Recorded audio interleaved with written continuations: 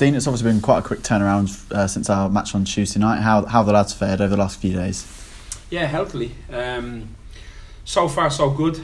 Tomorrow, I've got a few selection dilemmas and headaches.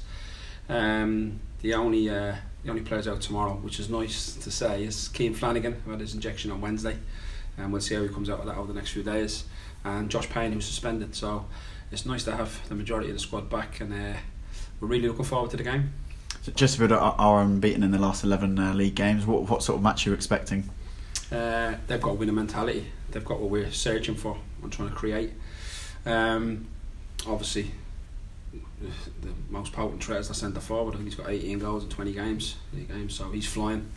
But they've got two good number 10s behind them in Can and Mandeville. Mandeville's clever. Can's got a lot of athleticism. Both wing backs fly forward. Good experience at the back with Gav Gunnan, good organiser. Curtis Weston, obviously, air supporters know Curtis really well. Another experienced player. So they've got a lot of good players. They've got a big squad. I think they've got 6 strikers on the books. So, but they've done a great job there, to be honest with you. They're right in the title race, an amazing cup run, and obviously what a fantastic day they had last week. So, respect the opposition, but like every team, they have got weaknesses, and we've got to make sure we try to penetrate their weaknesses, and we have weaknesses too. No doubt they'll be trying to do the same thing. But I think it'll be a really good game.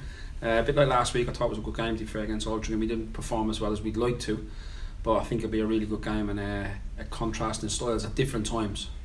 As you mentioned there, obviously Chesterfield will probably be coming here in high spirits, having scored at Stamford Bridge last weekend. Yeah, they will be. Yeah, they should be. They're buzzing. They're flying. You say they're unbeaten in 11. You know, they're in the title race, and there's probably, I look at the division, there's probably 7 or 8 teams in the title race.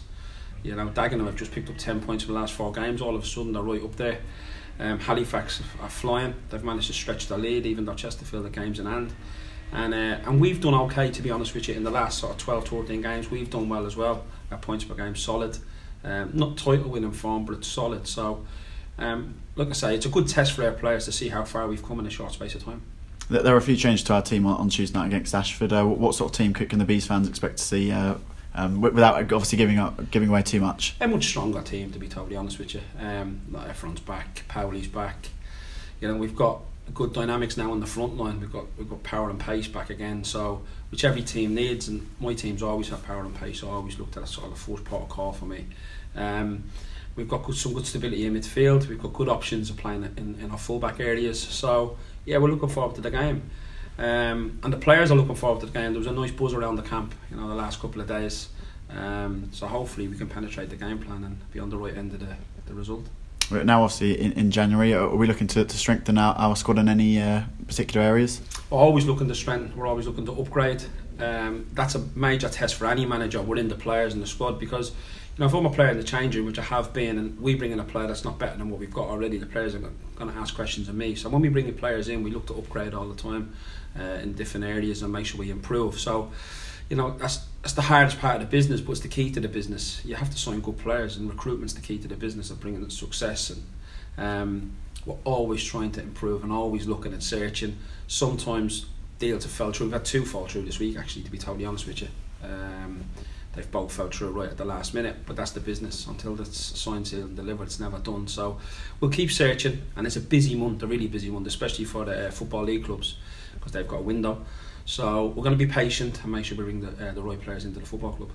You mentioned that we've got a few more big games coming up after Chesterfield. How important is it that we hit form at the right time and can get the best out of these next few games? We just got to take it one game at a time, you know.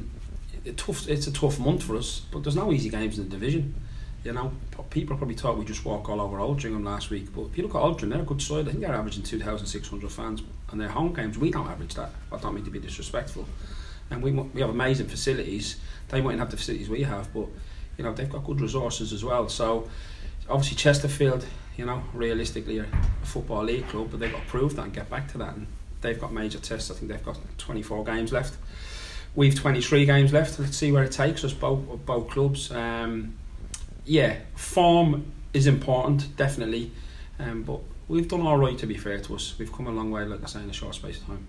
The club are offering all Barnet season ticket holders to the chance to bring a friend for free. How important do you feel that the fans can be in a fixture like this coming Saturday? Yeah, I think it's a great gesture from a football club, and it's important we start to fill our stadium. We've got to make sure we keep performing on the pitch, and the more games we win, the more supporters that come through the door. I'm afraid that in this business, unless you win football matches, people want to be entertained, and they won't come through your gate. But it's a great incentive by the football club. And hopefully we can fill our end. I know Chesterfield are bringing a lot of supporters. They're a big football club and they're flying at the minute. Let's be honest, they're absolutely flying. The management team have done a great job there. So we're hoping it'll be a good clash, and we can bring as many supporters as possible.